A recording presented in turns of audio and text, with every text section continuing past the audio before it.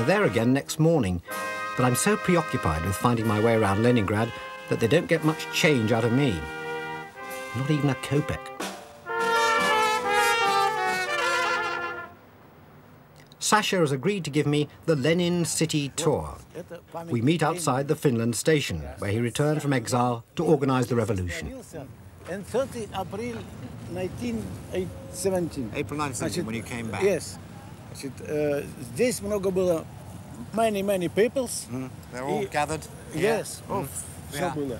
И он сказал здесь, революция, о необходимости которой большевики говорили постоянно, свершилась. Ура, товарищи!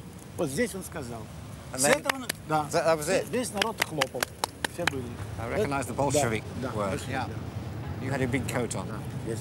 It was very cold.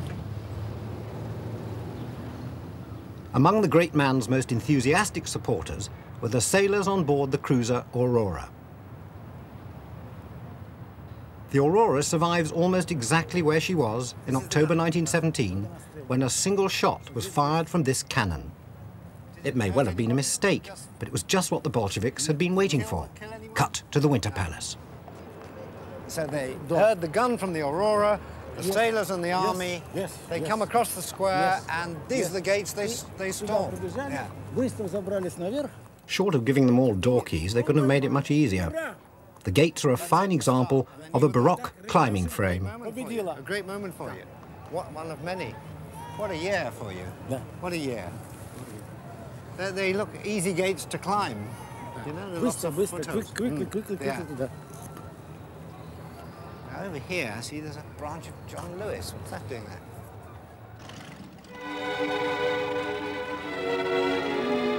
I leave Lenin to savour his triumphs and head further back into history, to 1703, when Peter the Great ordered a swamp to be turned into this grand European city.